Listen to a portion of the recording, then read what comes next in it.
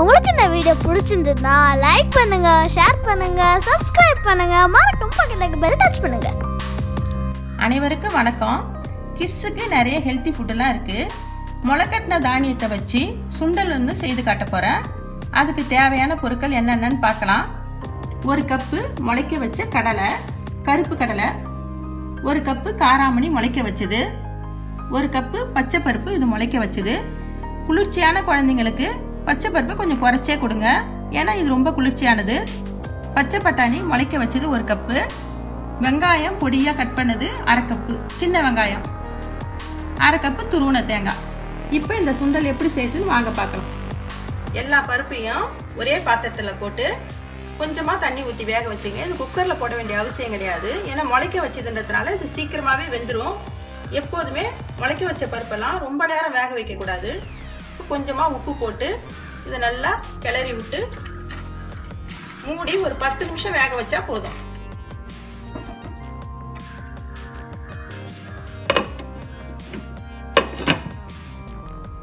பருப்பெல்லாம் நல்லா வெந்துருச்சு. இதோட இதை நம்ம ஆஃப் பண்ணிக்குவோம். அடுத்ததா ஒரு தவால 1 ஸ்பூன் எண்ணெய் போட்டுக்கோங்க. கொஞ்சமா கடுகு பொரியட்டும்.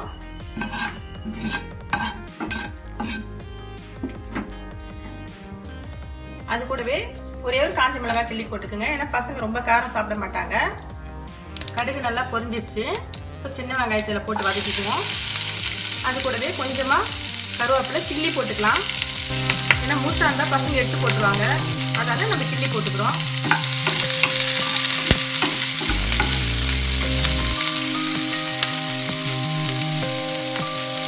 கொஞ்சமா பெருங்காயம் சேர்த்துக்கலாம்.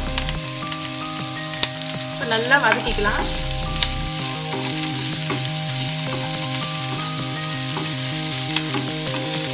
வெங்காயம்லாம் நல்லா வதங்கிட்டு இதை நம்ம ஆஃப் பண்ணிக்குவோம். அடுத்ததா இதை எடுத்து நம்ம கடலையில கொட்டிக்குவோம். வேக வச்ச கடலையில பருப்புல கொட்டிக்குவோம்.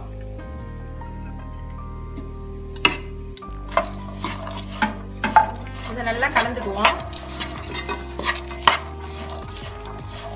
இது கூடவே 1/2 கப்பு தேங்காய் பூவையும் போட்டு நல்லா கலந்து தண்ணியெல்லாம் சுத்தமா வத்தின ஏற்பாடு நம்ம ஆஃப் பண்ணிக்கலாம். சுண்டல் நல்லா ரெடி ஆயிடுச்சு. இதோட நம்ம இதை ஆஃப் பண்ணிக்குவோம். முளைக்கட்டிய தானியத்துல இருந்து சுண்டல் ரெடி ஆயிடுச்சு. இதுல புரோட்டீன் அதிகமா இருக்குது. வெளியில இருந்து ஜங்க் ஃபுட் வாங்கி கொடுக்கறத விட இது போல நீங்க வீட்டிலேயே ரெடி பண்ணி கொடுக்கலாம். குழந்தைங்களுக்கு பிரேக்ஃபாஸ்டாவோ அப்படி இல்லைன்னா ஈவினிங் ஸ்நாக்ஸாவோ இதை கொடுங்க. ஆரோக்கியமா வளருவாங்க. மீண்டும் சுவையான சுலபமான ஆரோக்கியமான சமையலோட உங்களை நான் சந்திக்கிறேன். நன்றி, வணக்கம்.